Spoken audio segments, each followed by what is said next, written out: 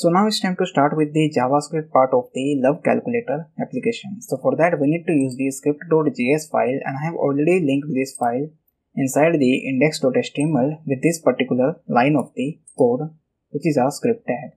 So coming back to the script.js file, so instead of that, first we need to create the calculate love function, because we specify an on-click event to this calculate button. So if I come back to the index.html, you can see this is our on-click event we have specified inside the calculate love. So coming back to the script.js, so here we'll be using the function keyword, then pasting the name of the calculate love function. Now inside of that, first we need to get the IDs of these two elements, which is this input type, because according to the values of these two input type, we want to calculate the love logic. So for that, here I will be again coming back to the script.js. So first I need to create here two consts of name1. So it is going to be like document dot get element by id. So we actually want to get the IDs of these two elements because we have specified the ID, which is name1 and name2. So here we have specified the IDs, then inside of the double quotes we need to specify the ID to name1, then we want to get the value, and then we also want to apply a trim to this one. So this trim function is actually used to actually remove the extra spaces before the name and after the name.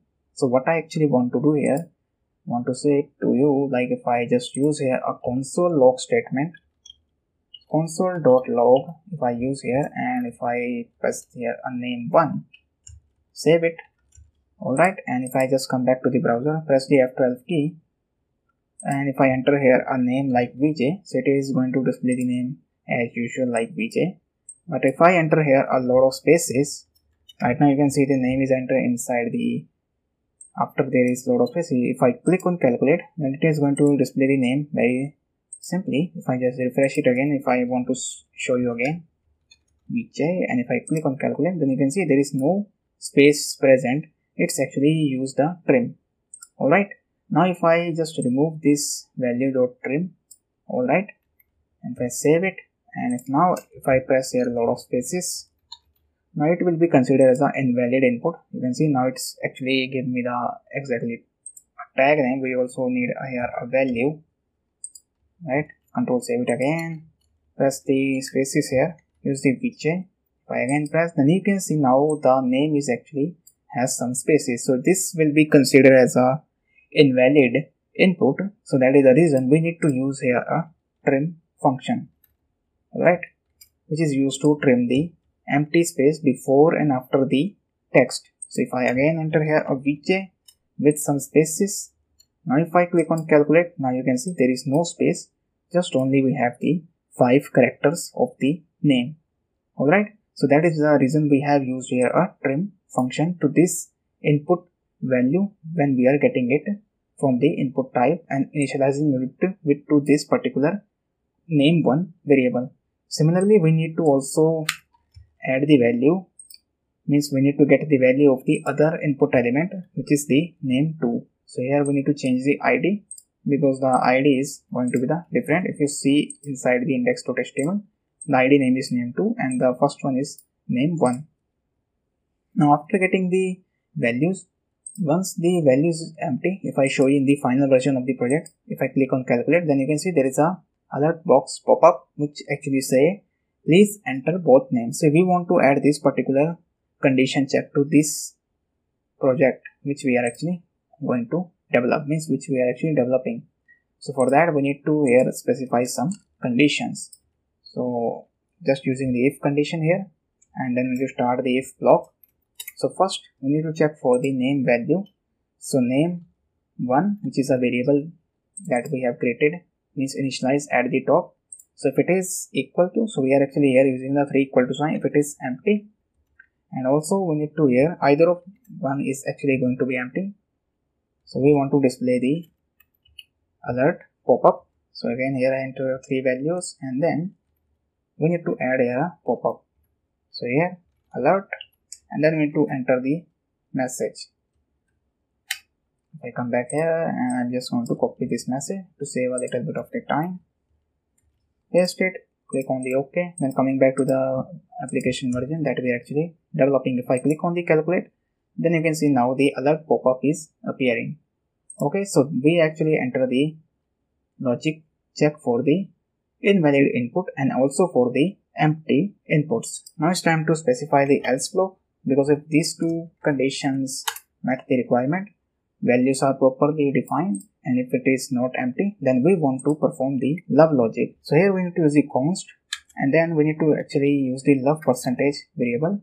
So we need one variable, so it is going to be like a love percentage, and the value is actually going to be like math dot floor, and then we need to wrap this because we want to randomly generate the logic, because there is no such other way to develop the love logic. We need to randomize the values. So here we need to use the math because we are performing the calculation. So we need to use the math dot random, and then we need to multiply it with the 101. Now why I have actually here used the 101? The reason for that, if I use here 100, then that value of the 100 is excluded, it is not included. So it will maximum gives the result to like 0 to 99. The maximum value that it can give is actually a 99.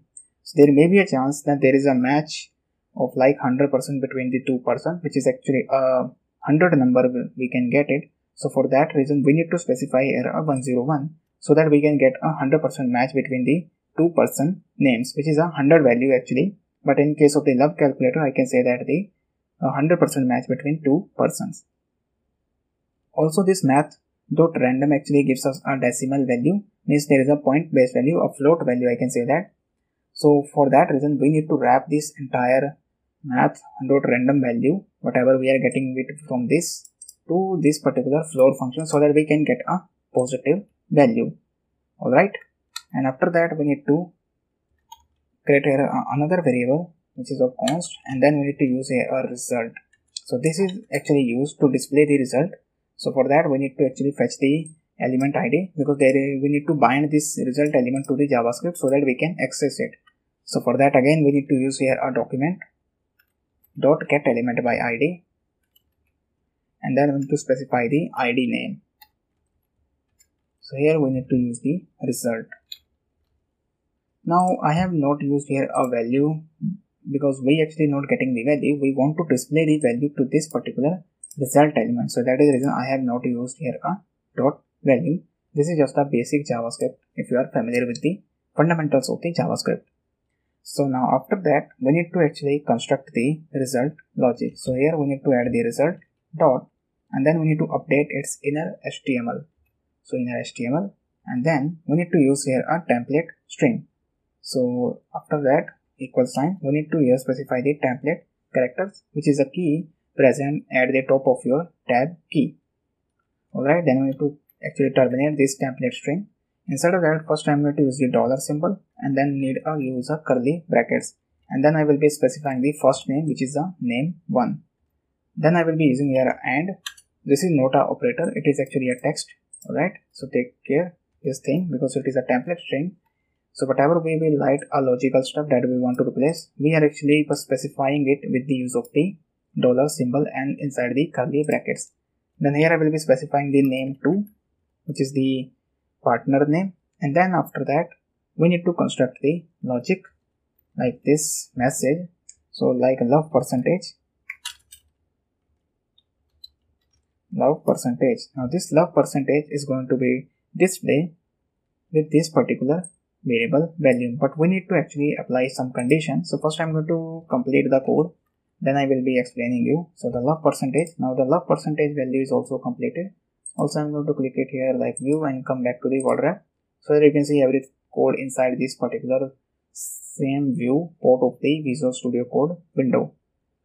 So we need to actually construct the love percentage. If I just simply control save it, and if I enter here a value like Vijay and then a name of any partner name, so now you can see Vijay and Rani love percentage is 34. Now it's actually showing the percentage, but if I enter here like Vijay, which is the final version of the application, and if I enter here calculate, now you can see not a great match, keep looking. So we actually want to display these conditional message also. So to do that we need to use if else ladder statements, or I can say that else if ladder statement. of the JavaScript. So we need to apply the multiple conditions and update the value of this love percentage variable. According to the value of this love percentage, we want to construct the result inner.html.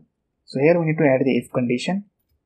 Instead of that, first we need to add the love percentage value. So if it is smaller than 30, we actually want to construct the result inner.html. So I'm going to copy this, which is like result inner.html. So it is like we want to actually type it first, because if I directly copy and paste it, maybe a problem can arise. So that is the reason. So we want to concatenate it. So here I will be using the plus and also initializing it a new value. So whatever value is present, these values will be added to that one and also initialized, if you're familiar with the basic part of this JavaScript syntax. Alright, then first I need to here specify the BR tag so that the message will come to the next line of the result division. Alright, so that is why I am actually using here a BR tag. Then note a great match. Okay, and then keep looking. Okay guys, so this will be the message. If the love percentage is below 30, then in the else if, we need to specify the else if condition, and also here we need to specify the love percentage. So if the love percentage is greater than equal to 30, and then we need to specify a logical AND operator, because we need to make sure both condition is true. Then love percentage is smaller than 70. So if it is that a case, then we want to construct the result logic, which is a result.inner.html. We want to update it. So just we need to change the message, which is there is a potential, or I can just give it a try. Right, so this will be the message for the love percentage value. If it is like greater than 30, means greater than or equal to 30, or if it is smaller than 70. Then in the else part, just simply update the value, like if I copy it and paste it, and then we need to update the value great match, and then this one, and then love is in the air. Okay, so this will be the message. Of course you can add more condition. If I now control save it, now this is the application that we're actually building. This is the final version of the application. So now coming back to the version that we have developed inside this particular module. So here I will be entering my name Vijay, and then the name of the partner name, which is Rani. So you can see Vijay and Rani love percentage is 49. There is a potential, give it try. So we are actually getting this. There is a potential, so because the love percentage is 50, so we are actually getting this particular if condition value. Now if I enter a different name, like a different partner name, now you can see still we are getting this one. And if I enter a different one, now great match, because we are getting the value greater than 70. So yeah, our love calculator application working fine. So that's it for this entire module. And that's it for this video. If you like it, then please leave a review, because your review definitely going to help me to reach more students. So thank you for watching, and I will see you in the next module. Thank you very much.